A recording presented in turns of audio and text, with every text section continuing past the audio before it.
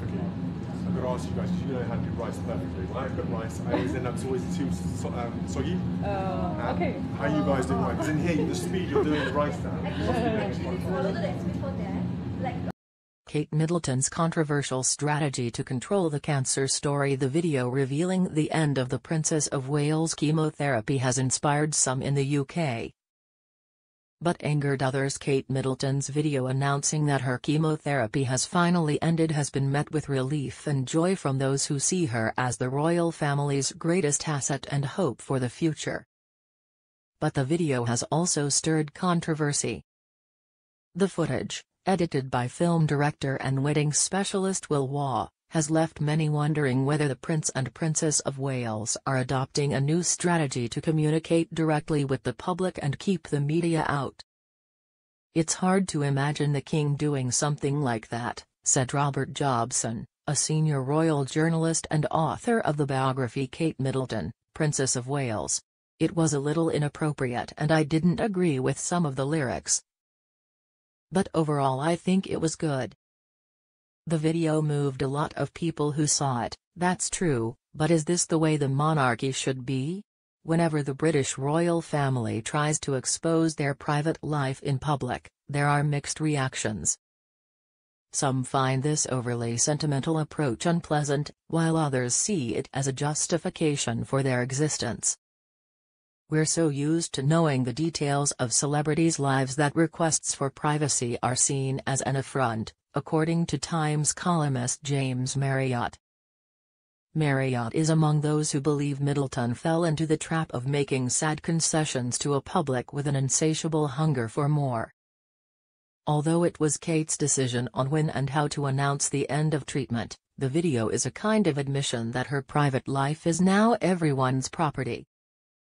If there was a time when Prince William would get angry and snap at photographers trying to steal snapshots of his children, this 3-minute film published by Kensington Palace on social media offers an intimate peek into the controlled but previously unimaginable life of their children. In it, William and Kate spend time together, holding hands, kissing and laughing. They are portrayed as an idyllic family, playing with their children and overcoming misfortune and recovery together. In 1969, Queen Elizabeth II turned the BBC's cameras on her family's life for a documentary entitled The Royal Family. The idea was the brainchild of William Heseltine, then Buckingham Palace press secretary, who wanted to humanize the Windsors for a public that saw them as arrogant and aloof. A total of 37 million people watched the footage. Rumor has it that the late Queen immediately regretted the decision and ordered the BBC to archive the footage and not rebroadcast it, as suggested by the Netflix series The Crown. Some, such as the late Queen's biographer Robert Hardman, argue that this is not true. He argues that the palace was thrilled by the documentary's impact but wanted to maintain control of the item, which was more like a family album than public property. But in the age of social media, it's hard to put the genie back in the bottle once it's out. The Princess of Wales video seems to be trying to approach social media in her own way.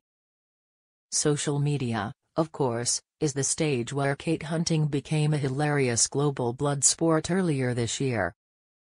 At the time, the Be Kind Brigade formed, despite the fact that she had been explicitly told that she would not be making any public appearances until Easter because of her serious illness. She grew tired of her within a few weeks, sparking a vicious frenzy of conspiracy theories about her absence and the reasons behind it, columnists Marina Hydrode and The Guardian. A down-to-earth princess. Though Kate grew up in a wealthy upper-middle-class family, she comes from a more ordinary background than her husband, Prince William. She went to private school, her parents have always done her best, but she knows what a normal life is. And I think that's important as we enter a world where new generations are questioning the idea of hereditary monarchy, Jobson said. 20 years from now, we'll be challenging this issue in countries like Australia, Canada and New Zealand, where the British monarch is still a symbolic head of state. and Kate's opinion will play a big role in advising Prince William.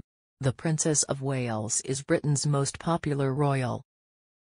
Her husband, William, is at 69%. Her popularity is 71%, according to a regularly updated YouGov poll. Middleton's illness comes at a time when her popularity was astronomical. Charles III's is at 56%. She dominated the front pages and was praised by both British and international media. During the 2 months she stepped away from public view to recover from abdominal surgery, rumors and conspiracy theories about her whereabouts and health flew non-stop. The soberness with which she reappeared in a video confirming her cancer diagnosis on March 22 stands in stark contrast to this later work, complete with slow motion, filters, music and rehearsed scenes. Royalists are not convinced by this latest publication, arguing that the Princess of Wales succumbed to the greed of a certain audience, mistakenly believing that the only way to satisfy their curiosity was to explain a sweet version of a painful personal reality. That is certainly what should happen against cancer.